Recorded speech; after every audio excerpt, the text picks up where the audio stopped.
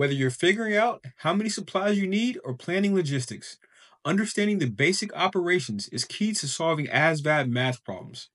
Let's break these down. Here's an overview of the lesson.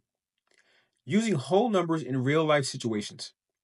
Review of addition, subtraction, multiplication, and division. Identifying key info in word problems. Let's begin with addition word problems. So starting with word problem 1. A platoon has 125 rifles. They receive an additional 48 rifles from headquarters. How many rifles does the platoon have now? Let's do a step-by-step breakdown on the whiteboard. All right. So we'll write our equation as 125 plus 48 equals. Now, when you're on the ASVAB, you can't use your calculator. So if you need to understand how to solve this equation without a calculator, follow these steps. We'll take the lower number and we'll put it under 125. Now, we solve from the top down. 5 added to 8 is 13. We carry the 1 to the top of the next column. Now we add all of this together. 4 plus 2 is 6, plus 1 is 7. And we bring the 1 down. So the answer to 125 plus 48 is 173.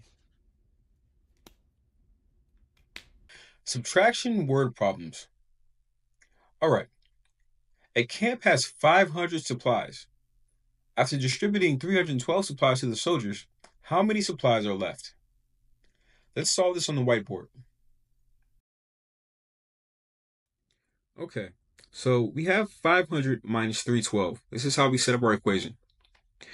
Now you see that we can't subtract 0 from 12 or 0 from 1. So we have to borrow from the hundreds place and the tens place to convert these numbers. So if we borrow from 5, that becomes 4 minus 3. And this becomes 10. All right? But now we need to borrow from 10 to add to this place. So this becomes 9. And then this becomes 10. All right? So 10 minus 2 is 8. 9 minus 1 is 8. 4 minus 3 is 1. Our answer to 500 minus 312 is 188. You see, because we have to borrow all the way from the hundreds place, convert the tens place and the ones place into a number that can be subtracted from. Multiplication word problems.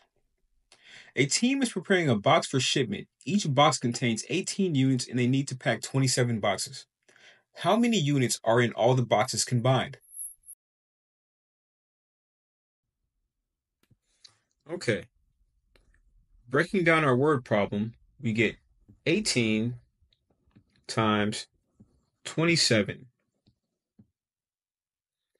for our equation.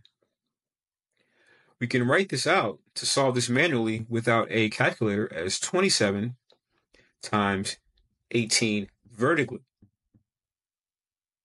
Now, 8 times 27, we have to do these individually. So we'll do 8 times 7 first, which gives us 56. And we'll bring the remainder of 5 to the top, to the next column. Now we do 8 times 2, which will give us 16. We have to add the remainder of 8 times 2. So 8 times 2 is 16 plus 5, which gives us 21. Okay? Now we do the same with the 1. 1 times 7. But really, since the 1 is in the tens place and not the ones place, it'll be 10 times 7. And 10 times 7 is 70. Okay? And now we're back to doing 1 times 2. since we're back in the tens place.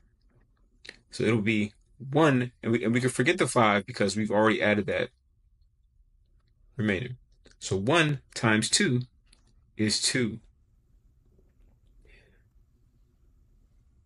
Now all we do is simply add these together, and this will give us 486. So 18 times 27 is 486.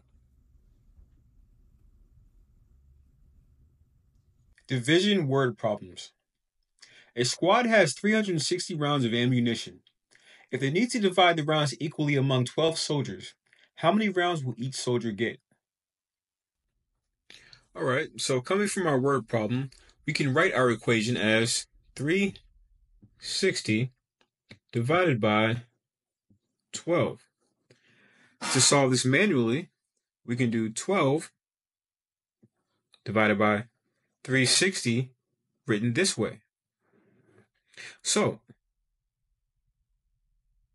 we want to see how many times 12 can go into 360. Now that's a large number, and your multiplication tables probably, if you memorize them, probably only go up to about 12 times 12, which would be 144. So this is a larger number. So how would we figure this out? First, we see how many times 12 goes into 3, which would be 0. So how many times is 12 going to 36? Well, let's see. 12 times 1 is 12. 12 times 2 is 24. 12 times 3 is 36. 12 goes into 36 3 times. All right? So, to break this down, we really don't have to do any more calculations. If we multiply 12 times 30, we would get 360. So the answer is 30. 12 divided by 360 divided by 12 equals 30.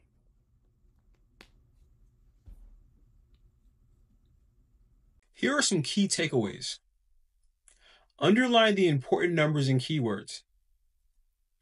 Identify the correct operation: addition, subtraction, multiplication, or division.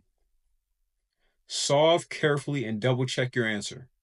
You've just tackled some real-world math problems using basic operations. The more you practice, the easier these types of questions will become. In the next lesson, we'll build on these skills as we dive into fractions, decimals, and percentages. See you there.